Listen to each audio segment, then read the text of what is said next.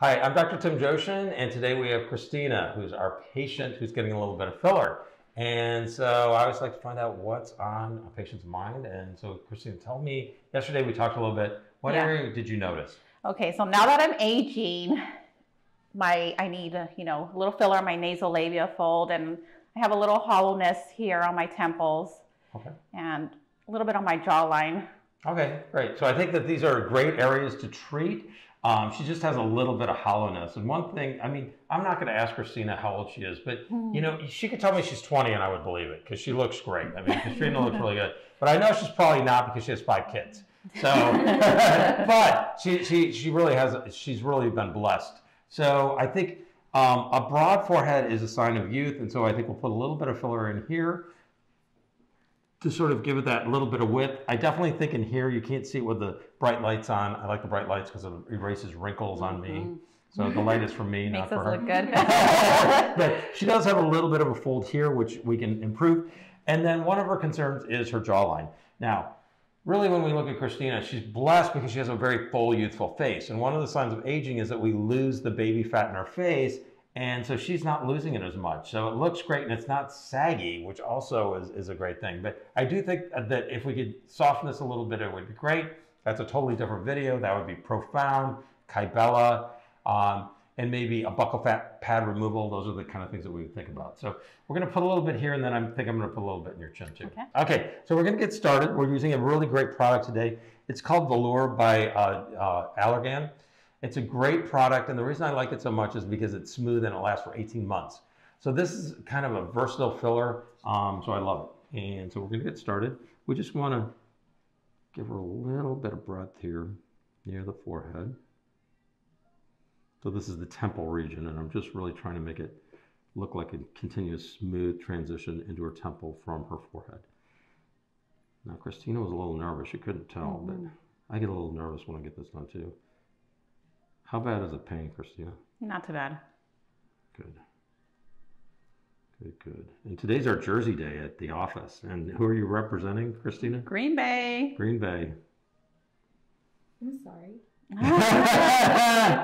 Who's your team, Victoria?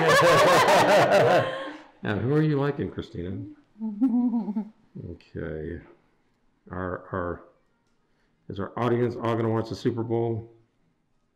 I'm actually going to go skiing because it's a great day with no crowds. So I took advantage of it.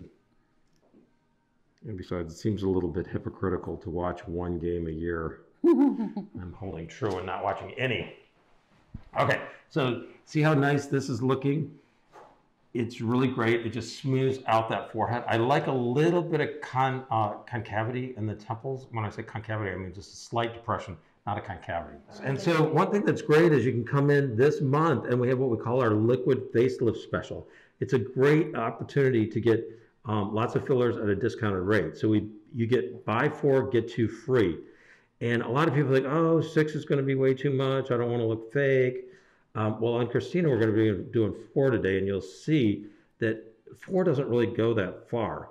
And I think I have girls that'll put 3, and I should say young women, excuse me, that'll put 3 syringes just in their lips.